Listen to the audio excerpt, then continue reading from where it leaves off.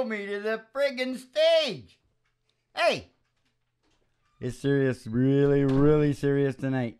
Because it's Merle Haggard night. Merle Haggard tribute night down at station GHRT. Down here in the boiler room. Down where you get the psychedelic country experiences. Mm-hmm. Is that correct? Yep. All right. So it's the Merle Haggard. I think, yeah. Don't know if I should call it the Merle Haggard show. I don't think that's right. Maybe Merle Haggard night down at station GHRT. Right? Yeah. And but I meant to say, actually before that, I meant to say, people are strange when you're a stranger. Faces look ugly even when you're down. When you're strange, faces look out of the rain. When you're strange, when you're strange. Well, you know why I said that? Why? She doesn't know nothing about Merle Haggard. Nope. From now on, all my brain gonna be stranger. Because his band is called The Strangers. Oh. Okay, so we're gonna talk all about Merle, and it's really interesting because you can find out a bunch of heavy shit. Ooh, yes. This is the heavier side of the Merle story. I bet you this will be one of the heaviest stories told of Merle because it's in-depth psychology and stuff, right? Mm. So it could be pretty cool. Yeah.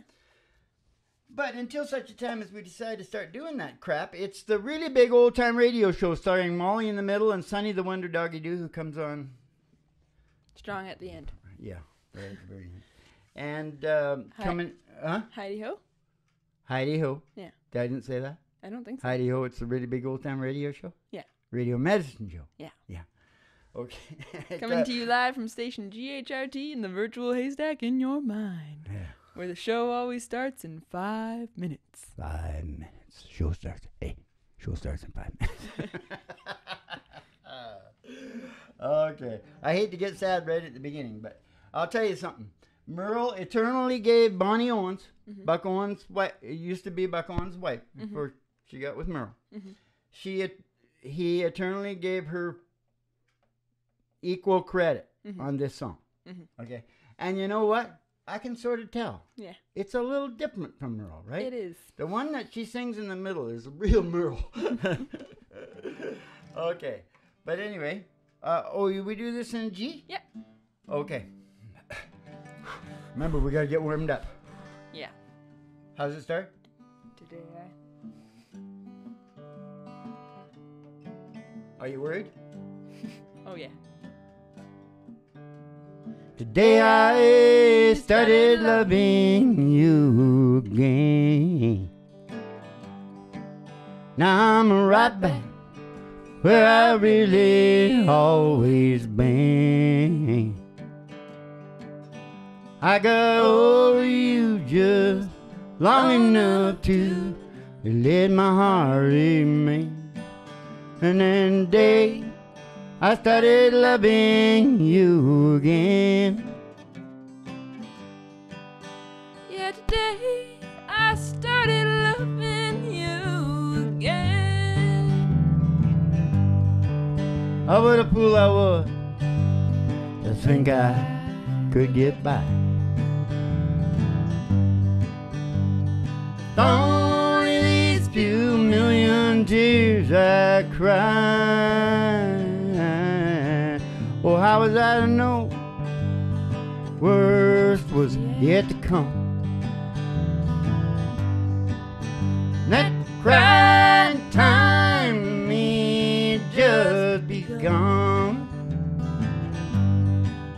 And then today I started loving you again. Now I'm right back where I really always been. Hey, I got over you just long enough to let my heart remain. And today I started loving you again. And then today I started loving you again. And then today I started loving you again.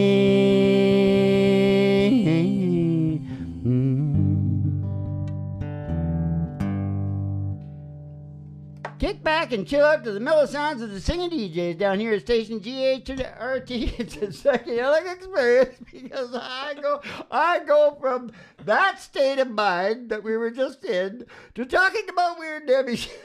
And it's really hard. Mm-hmm. We're the only DJs that do this stuff. Mm-hmm. So I want some credit and I want some mercy and compassion. Because I don't get much from you.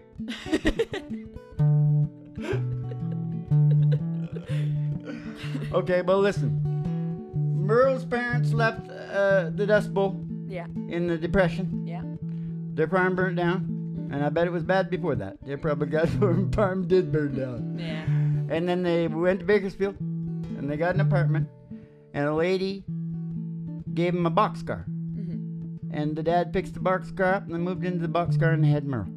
Aww. That's probably why he liked singing Hobo Bill's Last Ride. Yeah. But you know, he picked the saddest of all the train songs. You know, this guy was sad. Merle was sad. He was a sad dad. He was born in a boxcar. Anyway. Oh. Yeah. So they're in the boxcar there. And of course it's Wall Street, right? Yeah. Wall Street all the way down, right? Poverty. Yeah.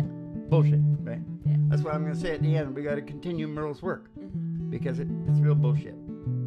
And the other thing is, his dad died when he was 9 years old. And he had terrible asthma, didn't go to school most of the time, was sick. Yeah. Well, that stuff, if it don't kill you, it builds character. Yeah. But it also builds tremendous holes and sadness down inside. Yeah. Well, that's part of Merle's perfect storm. Yeah. We all got a perfect storm. Yeah. Fortunately, he found a package deal.